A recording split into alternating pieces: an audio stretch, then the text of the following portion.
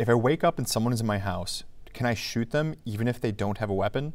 Hi, I'm Grieve, criminal defense attorney and former state prosecutor. In about 60 seconds, we're going to dive into this question and take a look at it together. So, can you shoot them? Number one, you need to make sure you know your laws because some states may have different answers than other states. But generally speaking, we're probably going to be talking about some sort of use of castle doctrine here.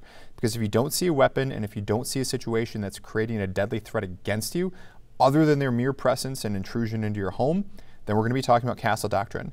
And castle doctrine, the gist to it is that it creates a legal presumption that you may be in fear of imminent death or great bodily harm. In other words, it creates a presumption that you're facing a deadly threat. But anytime you hear that P word of a presumption, I want you to imagine an R word that follows it, rebuttable. Because if the prosecutor can introduce evidence to overcome that presumption, then you may be spending the rest of your life in prison. If you enjoyed these videos, comment below any question that you want me to answer.